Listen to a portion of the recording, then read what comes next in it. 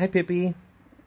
Okay, so since I posted this video today of Pippi running around being crazy, a lot of people have been sending me messages saying, how do you make these racetracks? What do you do? Well, first of all, I just step on about 1/3 of it and I bend it, and then I turn it around and I bend it the other way. These things are very flimsy. They're pretty easy to bend, okay?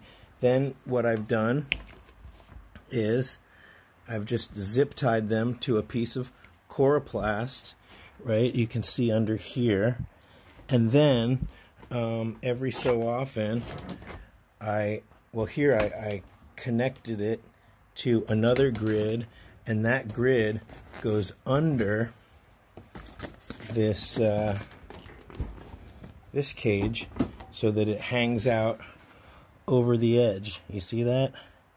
So not that hard, not that complicated.